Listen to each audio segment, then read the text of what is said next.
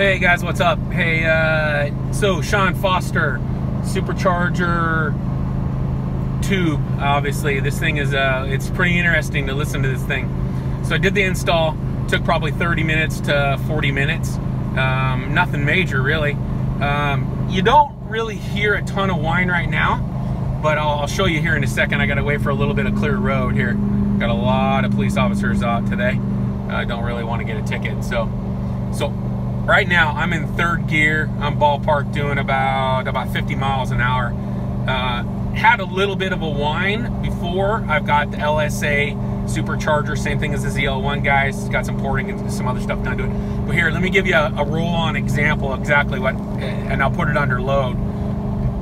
Casual driving, you really don't hear it very much at all. But listen to this when I get on it. I'm trying to get you. My GoPro actually took a crap on me, but here we go. Hold on one second. Again, third gear roll on, 51 miles an hour right now, and I'll do this here quick. You'll hear it.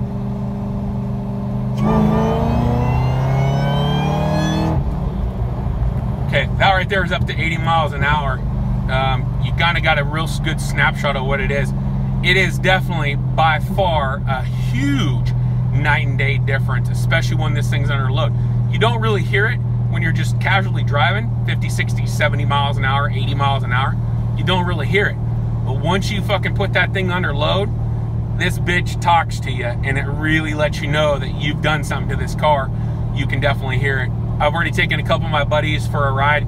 They're like, yeah, the car is pretty mild, but as soon as you roll on it, and I don't care if you're in first gear, second gear, all the way up to sixth gear, you get it, you push on it, you give it a pretty good sized load, meaning almost full throttle. This thing actually really wakes up very quick. Extremely impressed. Highly recommend it for all the guys that are having the ZL1s that just don't have that whine you really want to hear.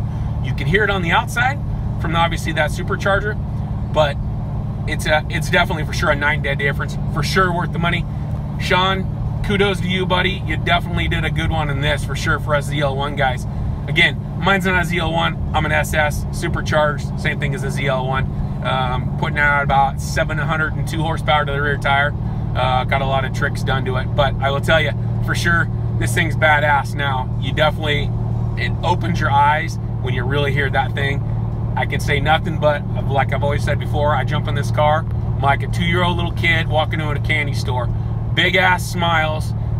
Again, kudos, absolutely phenomenal job.